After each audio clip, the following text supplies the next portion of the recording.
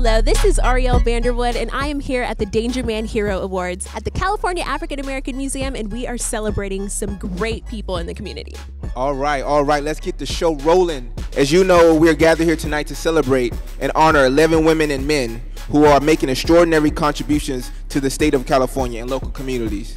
My name is Sterling Barber, of course. I'm a Vietnam veteran. What we do is support our veterans in housing. We help them in job opportunities and training. We want to make sure they have a career because they wrote a blank check for our country, and now my job, my passion is to give back and to help them.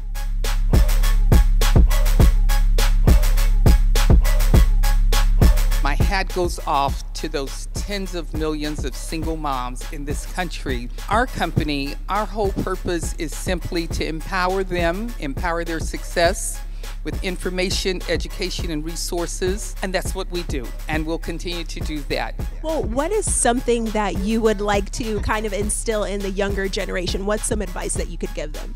To continue education, to be educated, and to learn to be powerful in your voice and stand up for your passion, and become the leaders so that we can have a lot more benefits to the people in our lives. Well, I think that because there's not enough recognition for our women and not enough understanding of what women do, we're all not nurses, and to make sure that our society is aware of the sacrifices that our women also have to do too when they serve in the military.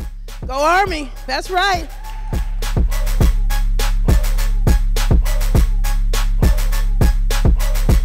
We have a theater arts, music and dance program, and we work with adults with intellectual and developmental disabilities. I think what it has reaffirmed in me is just that everyone on the planet has a talent and everyone has a passion. And if they have that opportunity to explore that passion and flex their muscles in those areas, there are amazing things that they can accomplish.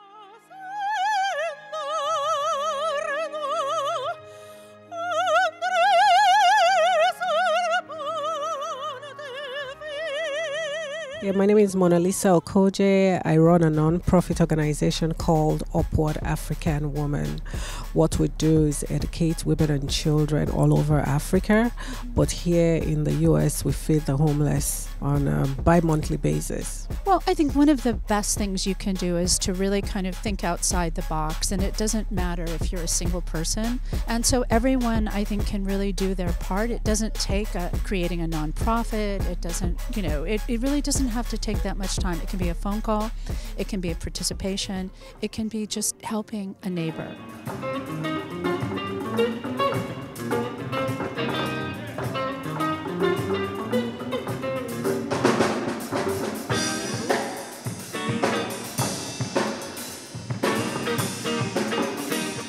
Finding our purpose for the next 7 generations is to identify we as a people, bringing education, knowledge, and culture to our community.